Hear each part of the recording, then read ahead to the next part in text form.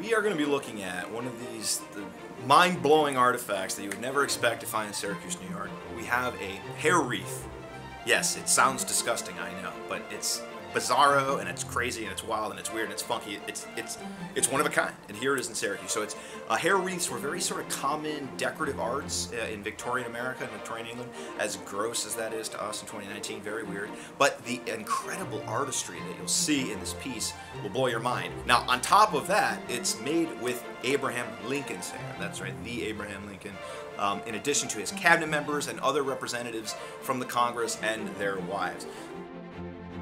The fine ladies of New York City decide to raise money and raise some public funds, if you will, to help support the war effort. And to do so, they figured that they could put this together with, again, I mean, the people, including the president, who's become more of a beloved figure in the North now that the war is going well.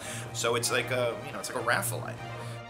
Lincoln's hair is known to be coarse. So when I saw this thing, when I first started at OHA, I look at the eagle and I'm like, oh my gosh. It really does stand out. You see the coarseness and sort of the thickness, the texture. Just a few years ago, a lock of Lincoln's hair that was authenticated sold for $25,000. So that's a lock. I mean, I got lots of locks in this, right? But you can't sell it. I would say, obviously, as a historian, this is a priceless piece. I've had study groups in to talk about Lincoln, and I've shown this to people that have like spent their lives studying Lincoln, and it evoked tears. People were choked up looking at it. Everybody wants a piece of Lincoln.